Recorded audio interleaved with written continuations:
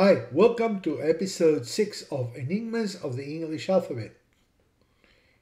In previous episodes, we discussed how the English language was especially influenced by the Norman conquest and began to vary its pronunciation, ceasing to be a regular language and becoming an irregular language. A regular language is one which follows the basic rules of the alphabet and represents each sound with a single symbol, following specific rules and avoiding ambiguities. An irregular language does not follow rules and requires extensive interpretation to determine the sounds represented in its writing. Here we can see some Old English writing, and they use symbols that are not in use today. Let us now look at the changes brought by the Great Vowel Shift on the vocalic sounds of English, and how, even today, they are a source of confusion, especially for the student of English as a second language.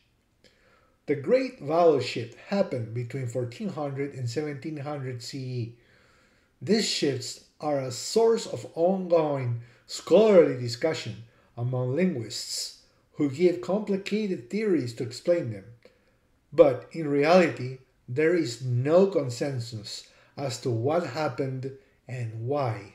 So before the Great Vowel Shift, the sounds for the vowels represented in the alphabet were A, E, I, O, U. After the Great Vowel Shift, A, E, I, O, U in the alphabet. But in reality, only the long vowels were affected. The sounds of the old vowels, even though a little different than in Latin, can still be seen in most English words. For example, tap, where we can identify the sound of the A, tap.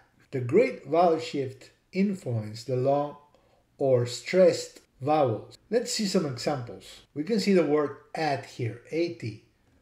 At, we still can identify the A, at. But in the word ate, A-T-E, the A becomes A. Now, there is an old rule in Latin that says that when there are two vowels in a word and they are divided by one consonant, the first vowel is long and the second is short. Now let's see this other word, dinner, D-I-N-N-E-R. In this word, we see two consonants separating two vowels. So, according to this old rule, they become both short. And there you go. They are pronounced dinner, just like in Old Latin, dinner. However, in diner, D-I-N-E-R, there's only one consonant between the I and the E. So the I becomes long and it's now pronounced diner. Another curious fact is that the long vowel sounds are not uniform in the English-speaking world, except for the long E, which became practically the Latin E. So E became E. Let's see an example in the word mate, M-A-T-E. Here the A is long, so it's pronounced A, mate. So in the US, it would be pronounced mate. However, in Australia, the pronunciation is more like might. So you can see, we can hear the A still surviving there and a schwa showing. So it is might, might. As we were saying, the sounds are not standard. So A, in other places, is I. I was recently in England and I asked the driver to take me to the Victoria and Albert Museum, and he said, "Oh, V and I, V and I." To me, it was at the beginning difficult to understand, but then I realized he says I, and that's probably the oldest pronunciation of the long A, I. At least we still hear the A in that sound. As we were saying, the E is more standard. So it is pronounced in a similar way most everywhere. However, there are places where it simply is not pronounced as a long E. It's pronounced E to add to the confusion. I in many places is pronounced oi, oi, or oi. You still see like we still hear the schwa and then the e, oi, o, o. Some places is o, and in some places is o. Right? So it's not standard. And u is a little more common, but some places you'll hear it pronounced ew, and in some places is ew, and in some places is you. Now, these rules were very inconvenient because it's very easy to lose track of which vowels are long and which vowels were short just by looking at how many consonants were in there. So the old scribes would use a macron. Here's a macron. A macron is a line put on top of a vowel to represent that it is a long vowel when there was doubt.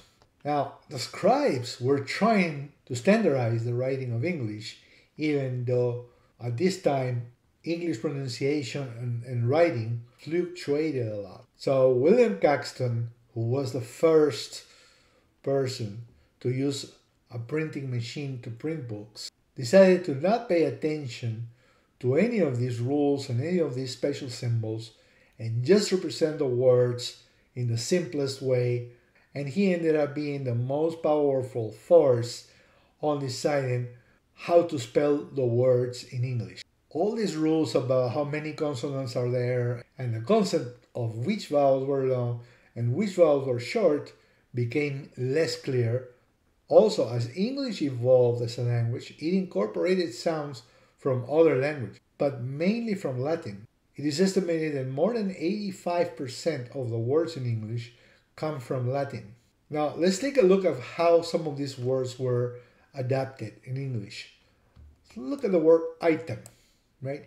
In the word item, we see it's spelled I-T-E-M.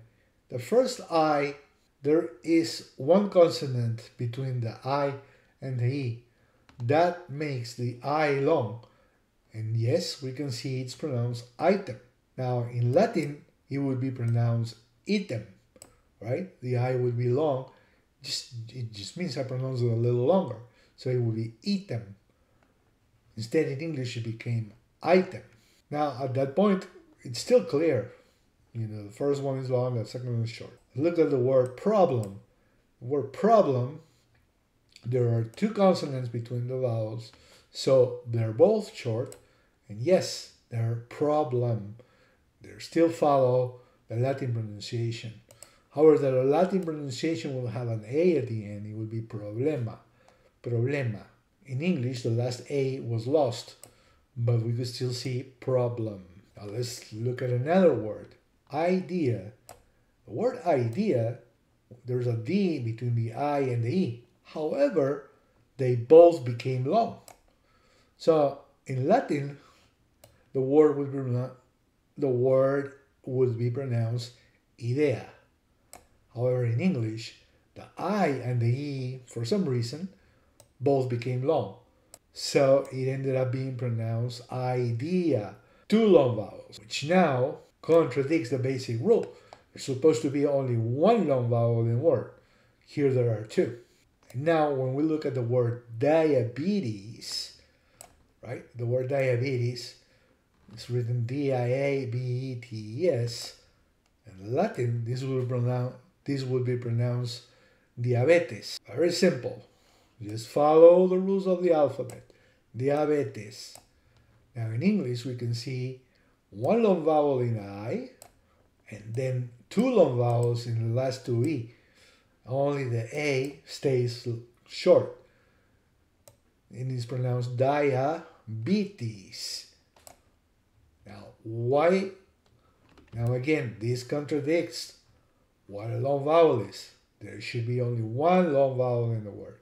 So this is just to illustrate that with time, they just lost track of when a vowel should be long and when a vowel should be short. And then they started to use the long and short sounds in a way that seems random. Now, the Great Vowel Shift, as we were mentioning, has not been applied in a standard way. And sometimes we can hear the same word pronounced with a long vowel and with a short vowel. With a long vowel in some places and with a short vowel in other places. There's one curious word, milady, which comes from my lady, but ends up being pronounced with a short vowel in the I. So, milady is the way. So, it comes from my lady, but the I became short, so it's milady. Before the Great Vowel Shift, milady was pronounced all with short vowels. So it will be milady, and then eventually became milady. Some other examples are potato and potato, tomato and tomato, and tomato, which a famous vice president wrote with an E at the end, so it would look like a toe. We see this long vowel shift still being a source of disagreement all over the English world. Now let's see how this great vowel shift can affect international speakers. I recently attended a conference on biblical Hebrew. Now let's remember that the original pronunciation in Hebrew of the word David, King David, is David, which is also the way it's pronounced in the majority of languages except of English. So King David or King David is pronounced David in Spanish, David in Hebrew, and Davide in Italian. So in this conference, we could see how international speakers, when they switch to English, they have to change the pronunciation from David to David. Even an Australian speaker would pronounce David, David, instead of David. David is closer to the original David. Today, many international conferences and many courses in non-English speaking countries are held in English, and giving the correct pronunciation in English is always a big challenge. If the Great Vowel Shift had not happened, all the attendees would have simply pronounced David. The differences between long and short vowels are not the only source of confusion for the learner of English. In the next episode, we will study other vowel sounds in English, such as the open O and the closed A, whose sounds are very similar and very difficult to differentiate for a person who does not speak English as a mother tongue. I invite you to visit my site, enigmasofenglish.com, and buy my book where I explain all these sounds and represent them in an easy-to-learn way, giving the corresponding positions of the mouth. Thank you.